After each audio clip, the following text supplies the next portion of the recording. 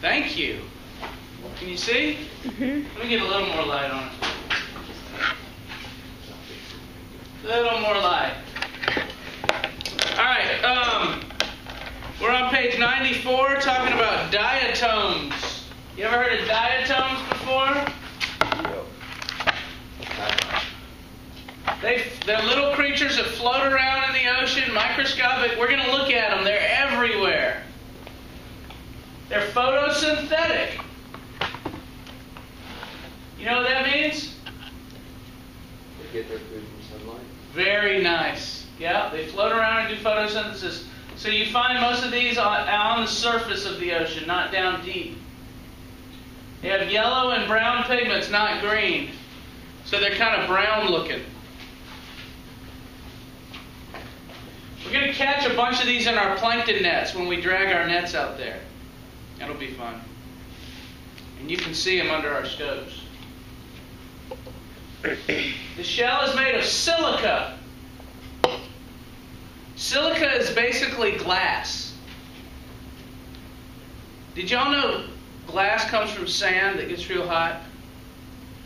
So these creatures can take sand, basically, and rearrange it, not using heat, but using their metabolism to make a shell that's like a glass shell. It's pretty cool, and it protects them. So there are little tiny glass shells surrounding these diatoms. They're the most important primary producer on Earth. Oh, by the way, the shell is called a frustule. That's kind of a cool word. That's a new word, a frustule.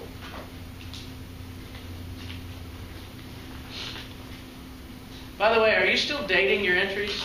Does everybody do that each time? Make sure you do that on the count.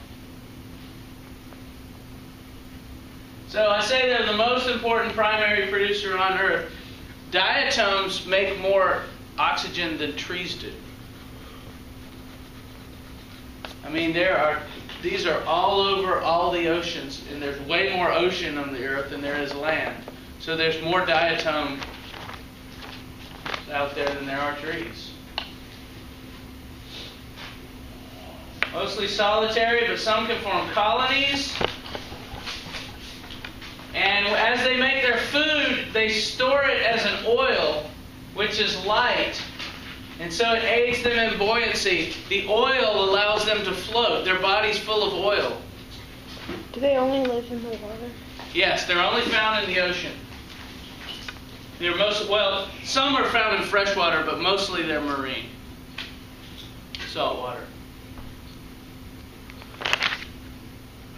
Here's a look at one. It looks like a little hat box. Have you ever seen a hat box?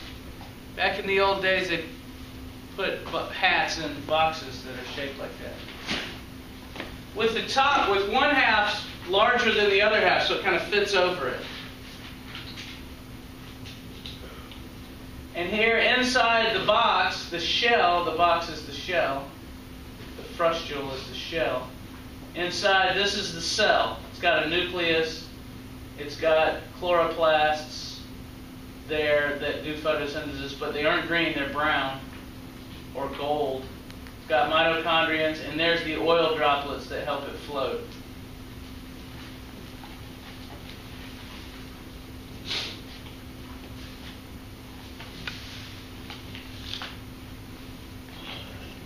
Now, not all of them are shaped like that. Some of them are triangular, some of them are long. The ones that we find around here when we drag our plankton nets are round. But you can see they're kind of glassy. They're sometimes called the jewels of the sea. Ah. The jewels of the sea. You didn't even know these were there, did you? They're everywhere, too. One little spoonful of ocean would have maybe hundreds of these. There's another cool picture. What will happen is when these things die, their little shells will float down to the bottom of the ocean and become part of the bottom of the ocean. And then every once in a while there's some movements of the plates that will actually push one of the oceanic plates up above the water. And then it'll dry out and form rock. And you can dig out and sort through the rock and find these little shells in the rock. They're like fossils. And they call this kind of rock that contains lots of diatom shells diatomaceous earth. And the diatomaceous earth is really valuable because if you sort through it and dig out all these little fossil diatoms, you can put them in products. And they don't do it by hand. They have machines that can, crush it up and spin it around and separate it by weight so that you can just get these little shells. Have you ever noticed your toothpaste has a little grit to it? Kind of if you chew on your toothpaste, you'll feel a little bit of grit. Those are diatom shells. They put diatom shells in almost all toothpaste. And that'll scrape your teeth a little bit. Isn't that cool? That's the grit you feel in toothpaste. Maybe we should all go brush our teeth to see if we can feel it. I have a toothbrush here we can all share. It's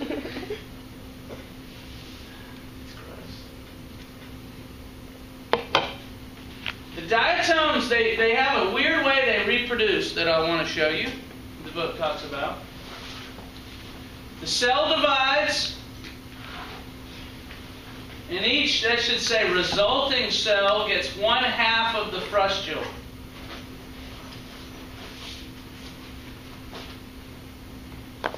The cell now must secrete the other half of the frustule, the smaller piece. Due to this, diatoms get smaller each time they reproduce, which I'll show you in the picture.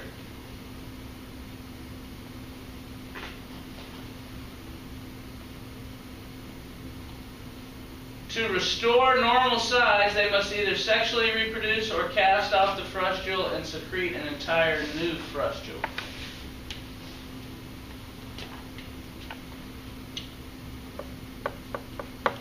They show this funky method of reproduction on the top of page 95.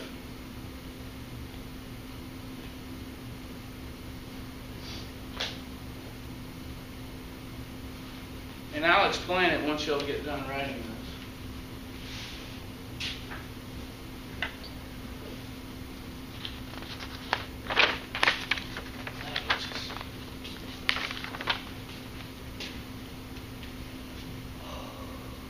They also have a real good picture of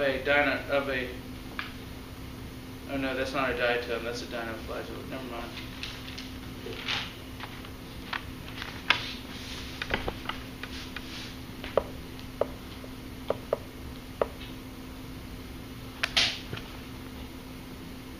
Yes, diatoms sexually reproduce. Diatom sex.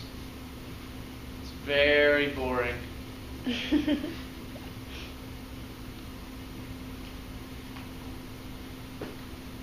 Trey, you getting all that? Yeah, I get it.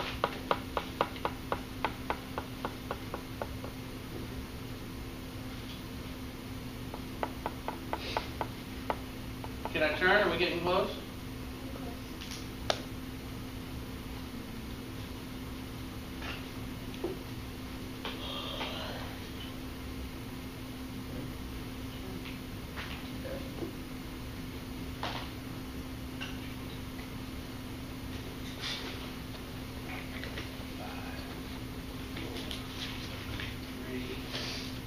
Two, one, turn. Okay, check out this picture here. This is on the top of page 95. Here's the original diatom. Like I say, it's like a hat box. It's got a top part and a bottom part. And then it'll separate. It'll break in two. And the half can only secrete a smaller portion. It can't secrete a larger shell. So this big top half secretes a bottom half that's smaller. But this smaller bottom half secretes a top half that's even smaller. And so you can see if the process continues, it's going to get smaller and smaller over time. This one right here, this top half here is small, and it has to secrete a smaller.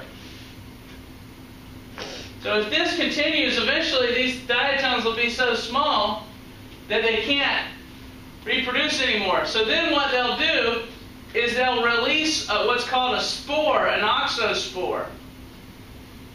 And it's basically what they're doing there is they're casting off both shells. And this oxospore will grow 2 new real big shells and start back over. Or, when they get real small, they'll start squirting out sperms and eggs. And only the real small ones do this. So only the small sexually reproduce. And the sperms and eggs will meet each other in the water and grow into a larger organism that secretes big shells. And the whole thing starts over. So that's the sexual reproduction. So it's kind of funny, the big ones never sexually reproduce, only the small ones. So if you're a diatom and you want to have sex, you got to be small. It's not sex like we have, though. They're just squirting sperm and eggs into the water. They don't like get on top of one another. Okay, enough about diatom sex.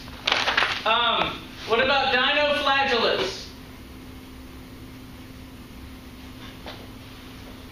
Dinoflagellates. It's a cool name.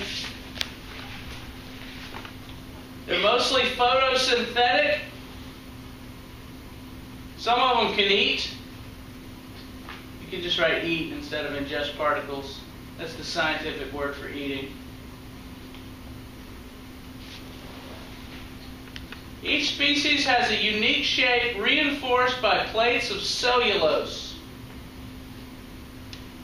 They have these tough cellulose plates that protect them.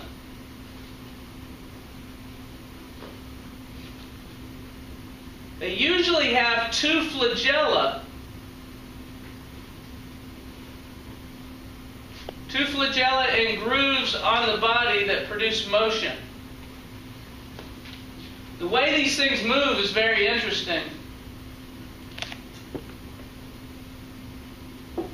They spin around as they move, which I'll show you in just a second. 2 flagella and grooves on body that produce motion.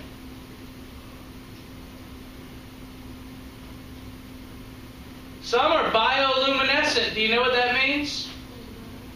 They glow in the dark. And these little glowing creatures, they'll light up the water.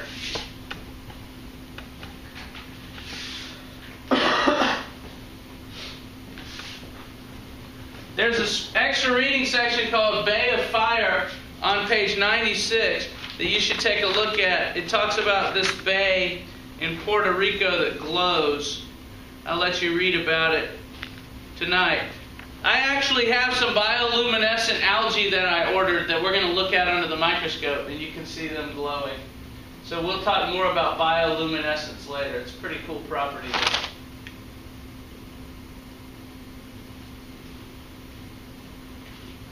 Let me show you how these things move around. You can see what they look like here. This protecting cover is made of cellulose. Cellulose is the same tough material that protects a plant, like a tree. Your paper is made of cellulose. Did you know that? Because your paper comes from trees. And the cell walls of the plant cells are tough cellulose. So it's like they have a cardboard or a tough paper covering. you can see there's a flagella. There's two flagellas. There's a flagella that hangs back here that moves it forward, and there's a flagella twisted around this way that causes it to spin. So these things are spinning like crazy through the water. Now you have to think, why would you want to spin while you're moving? Any idea? Something about food. That's a good guess, but not really. It has to do, any hunters out there? Anyone here ever shoot a gun? To avoid predators. What's that? It cuts through the water. Have you ever heard, did you know a rifle has, the reason why they call it a rifle is because there's a groove in the gun, what's the word I'm looking for? In the barrel that causes the bullet to spin as it comes out. And they figured this out a long time ago. If you rifle the barrel, if you make a groove in it and get that bullet spinning, it goes a lot further and straighter than if it's not spinning. If it comes out not spinning, it'll be like a knuckleball in baseball. It won't go straight. But if you spin the thing, it can go straight. And so they have this flagellum that makes it spin, and this flagellum that moves it forward, and it allows it to move faster and straighter through the water.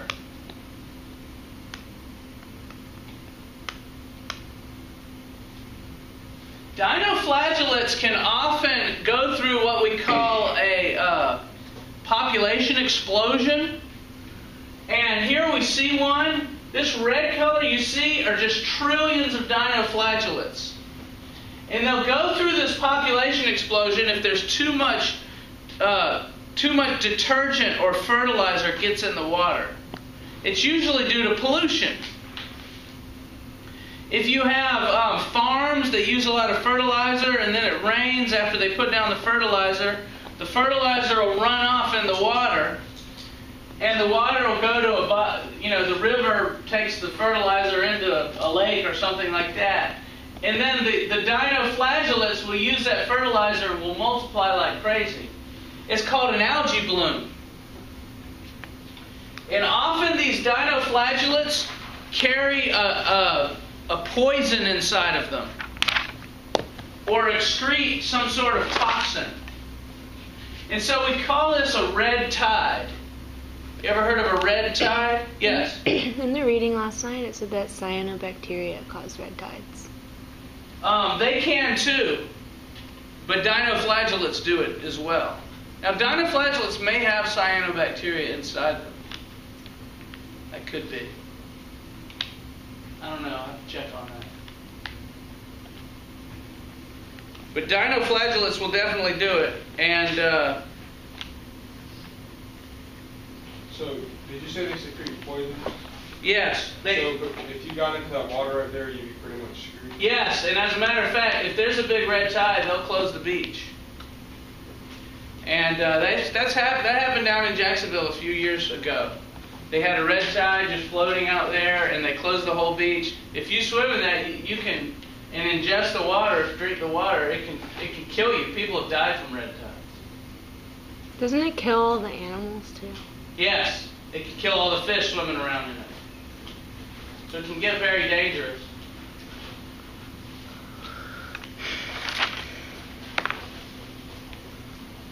Now there's a type of dinoflagellate called a zooxanthellae.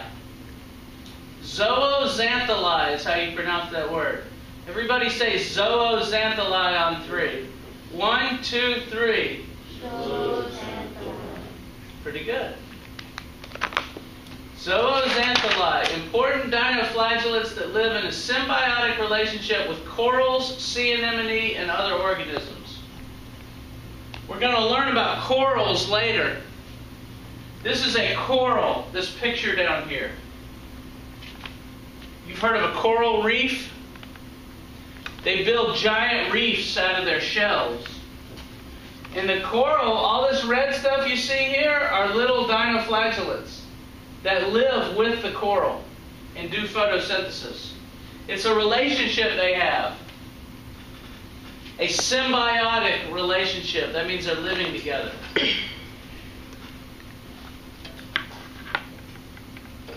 And the coral can't really survive without them. Because these zooxanthellae, they do photosynthesis and make food during the daytime, and the coral help absorb the food. And then at nighttime, the coral go out and hunt. So the coral are getting food at night by hunting, and they're getting food in the day by absorbing nutrients from their dinoflagellates. So we call that a mutualism. You ever heard that word, mutualism? A relationship there. They found that they've done experiments, if you kill the zooxanthellae, the coral won't get enough food to survive. So they really depend on one another. Of course, if the coral aren't there, the zooxanthellae aren't there because they have nowhere to live. We'll study coral in detail later. I've got a lot of coral in the lab that I can show you. Pretty cool. Dead coral, not living coral. The coral secrete shells that are real tough.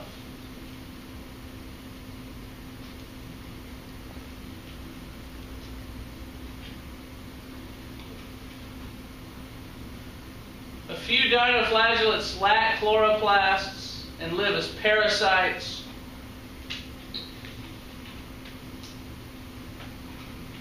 Some species can reproduce and produce red tides. That's what I was talking about.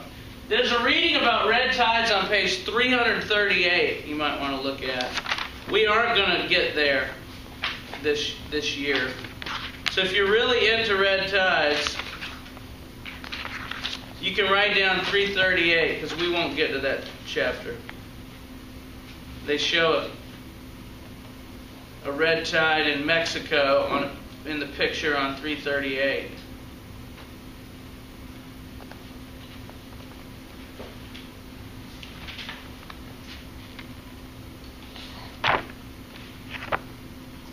Phaeosteria is a dinoflagellate that produces serious toxins that can cause massive fish kills, harm shellfish, impair the nervous system. Discovered near the Outer Banks in North Carolina. I don't think any of this is in our reading here, so it's just a little extra information. So I wouldn't worry about writing this stuff down. Oh, no, it is in our reading. Never mind. Sorry. It is there on the bottom of 96. It talks about Phaeosteria.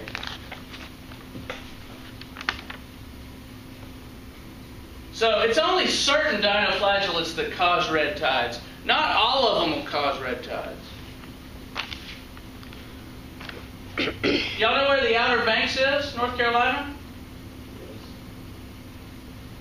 It's like a series of islands, kind of like St. Simon's Island, that run out on North Carolina and the coast there. Is that where like Atlantic City is? No, Atlantic City's north of that. That's in New Jersey. Really? Yeah. I thought it was in North Carolina. Maybe the southern part of Atlantic City hits the northern part of the Outer Banks. Because I have a That friend might who be- has a house in Atlantic City, and I thought it was in North Carolina. No, it's New Jersey. They got a lot of gambling goes on up there. Gotta be careful running around Atlantic City.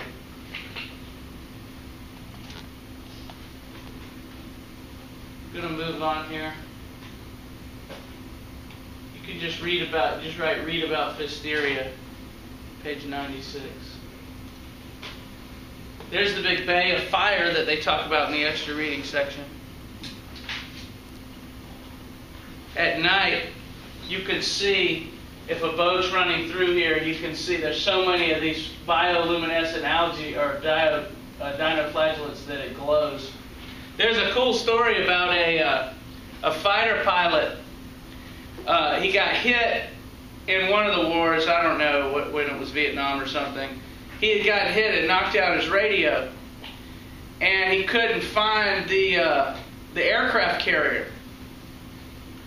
And so he's just flying around kind of blind out there, just looking for this aircraft carrier. His radio's out. He doesn't have anywhere to land. And he's about to ditch his plane in the ocean, just eject and probably die. He's just floating around out there in the ocean with no radio. And he just kind of didn't know what to do, so he turned out all the lights in the cockpit. Whoops, I'm sorry. Oh, wait, that's Doug. Hold on. Hello? Hey, Doug, what's up? Uh-huh. I'll do it.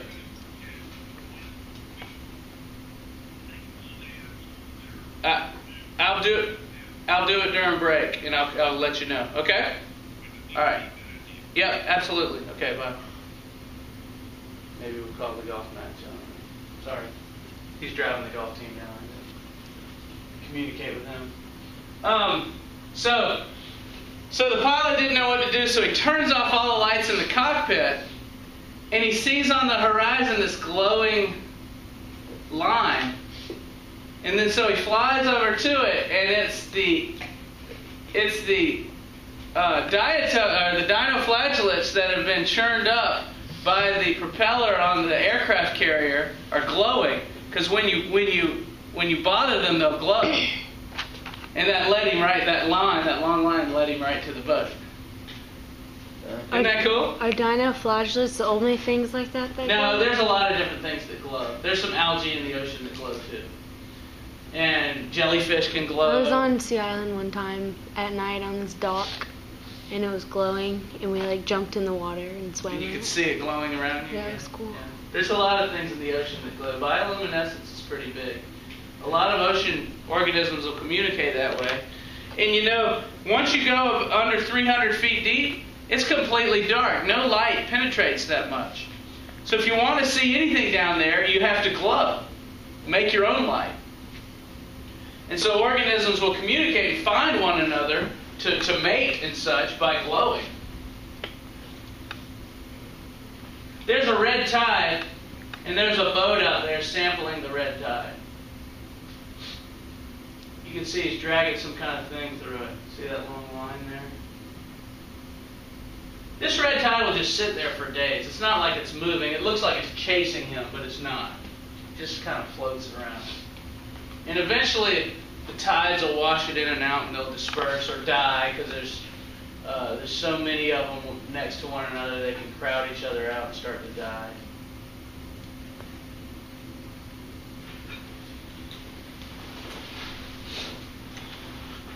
There's a couple other species called silicoflagellates and coccolithophores. Silicoflagellates have little star-shaped silica shells. And coccolithophores kind of look like this. They got these little round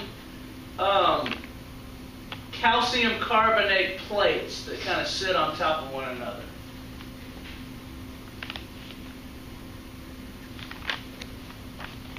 Very pretty. More microscopic organisms that you might see when we look at all this ocean water. Of course, this is with an electron microscope, so we wouldn't be able to see nearly this close. That should say photosynthetic, not phytosynthetic. You know what the word plankton means?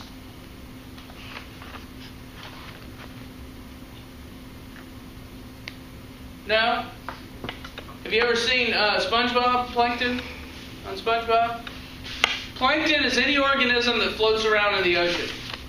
And it's usually microscopic. Some of them are photosynthetic, make their own food, some of them don't.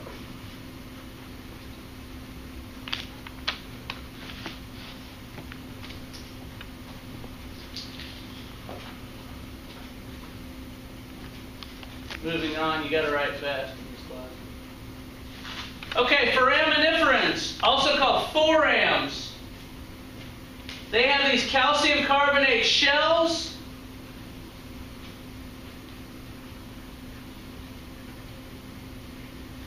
pseudopods, which are known as false feet. Pseudopods are part of the cell that sticks out and will go through holes in the shell and capture organisms.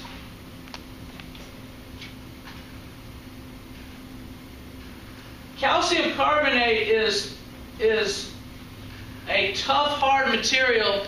It's the same thing that shells that you find on the beach are made of, calcium carbonate.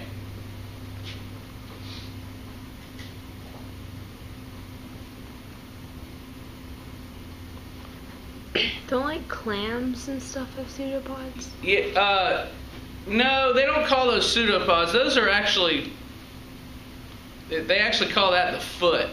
And it does stick a foot out and dig with that foot. But a pseudopod is part of a cell that can extend and retract back to the globular form of the cell. It's like what amoebas have. Amoebas have these pseudopods. So this is a little foraminiferan. It's pretty. They put the light here behind it. All these little things you see here it's pseudopods. It's little false feet. And it sticks them out through the little holes in its shell. Those are little holes in the shell. And what it'll do, these little things here can grab the food particle and pull it in back into the shell. And there's a cell inside this shell that will eat the food. So anything that has any bacteria or something that's floating in the water will be captured and pulled in. And these things just float around, these foraminiferans. Here we see some red ones with little holes. You don't see anything sticking out of these holes right now. But they can stick little pieces of their body out through the little holes. So they're not microscopic? They are microscopic. Oh. These are microscopic.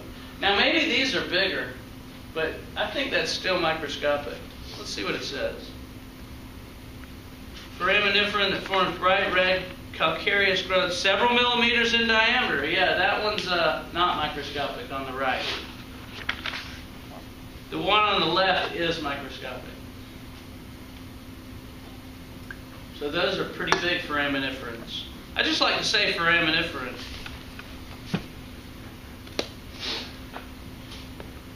The one on the right is so common in Bermuda that its skeletons are responsible for the island's famous pink beaches. See, when these things die, those become dislodged and become part of the sand. You probably were looking at some of them when you looked at our sand under the microscope and saw little things with tiny holes in it that were reddish or pinkish. Did you see any of that? Coral can be that too. It doesn't have to be this. There's red coral that can break apart and look the same way. Have you ever heard of the White Cliffs of Dover? This is a huge cliff in England. And you can see how big it is. These are people down here hiking to it. And the reason why it's white is because it has huge amounts of these foraminiferan shells. And when the foraminiferans die, their little bodies float to the bottom of the ocean. And then here in England, the bottom of the ocean got pushed up real high and then eroded. The wall of this eroded from waves hitting it. And so you can see all the white there are just trillions of bodies of shells of dead foraminiferans. And the shells are white. So it makes the cliff look white. Of course, pushing up a big cliff takes millions of years.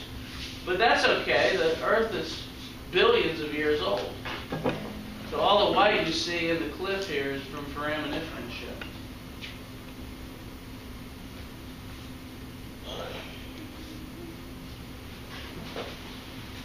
There's another organism called a radiolarian.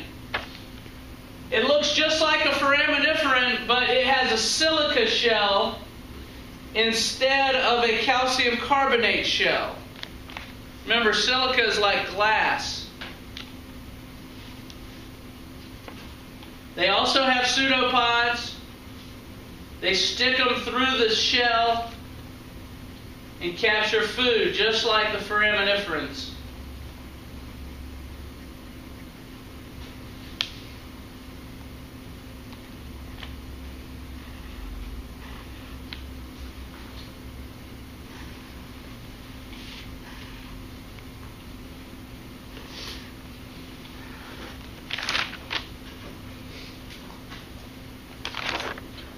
So the foraminiferans and the radiolarians, they have to eat. They don't make their own food.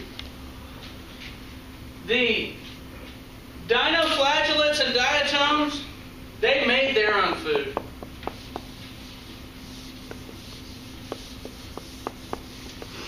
So there's a couple words you need to know here.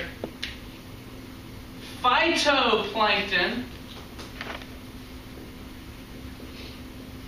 Phytoplankton, they float around in the ocean and make their own food. They're photosynthetic. Zooplankton, they float around in the ocean and eat things. Plankton means you float around in the ocean, and phyto means you make your own food, and zoo means you eat stuff. Some people will call it zooplankton, but I think zooplankton is actually how it's pronounced.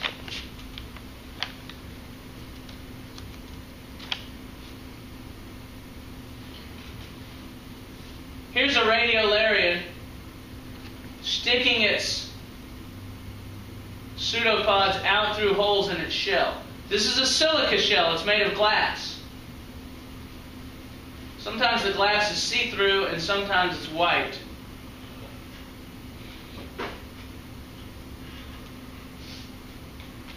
There's some radiolarian shells, and these things are tiny. They're like sand grains.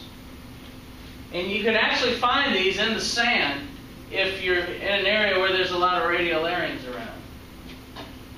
You may have seen some of these when you were looking at the sand from different places under the microscope.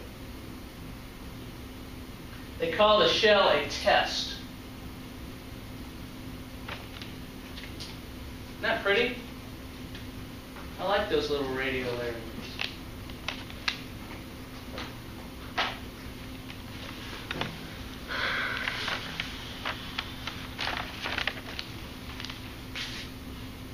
There are also a bunch of ciliates in the ocean swimming around. Do you know what cilia are? They're little hairs. And they move like this. And they help drag these organisms around, moving from one place to another.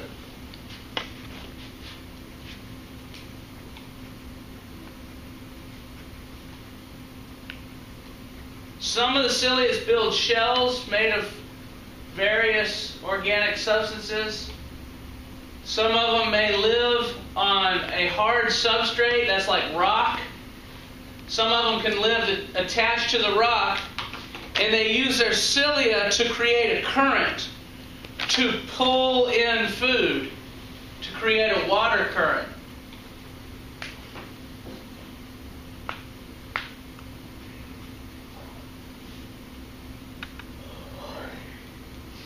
Here is a ciliate. See these little hairs that stick out? And the cell down here, this one actually has 2 nuclei, and it has built a test, which is a covering to protect itself. And these are just bits of organic debris, little pieces of shell and stuff that have been left. Maybe there's some sand particles glued in there, and the cell will kind of pick these particles up from the bottom of the ocean and kind of glue them together to make a shell for itself. And then it'll attach the end of this shell to a rock, and it'll just kind of float around, attach to the rock, stick its cilia out, and capture little particles on the cilia and pull them in and devour it. Why does it have 2 nuclei? I don't know why it has 2 nuclei. Some cells have multiple nuclei. Your muscle cells have many hundreds of nuclei.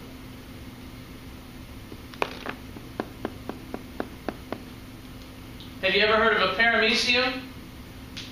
That's a freshwater ciliate. And there's all these little hairs around it here that help it move around. There's another picture of a ciliate, all the little hairs around it. And then finally, fungi. That's the last thing. There's fungus floating all around the ocean. You've heard of fungus before, right? If you've ever eaten mushrooms, you've eaten a fungus. Fungus are decomposers. They break down dead organic matter into detritus. So when something dies, a fungus will grow on it. Bacteria do the same thing.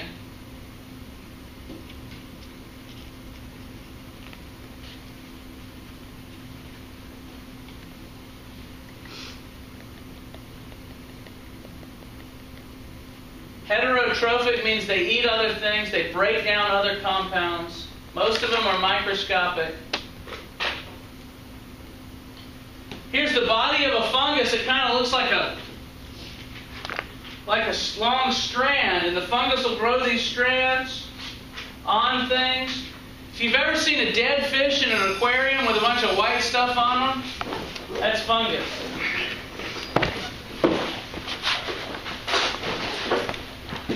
This line you see here is a bunch of fungi living in association with algae called lichens.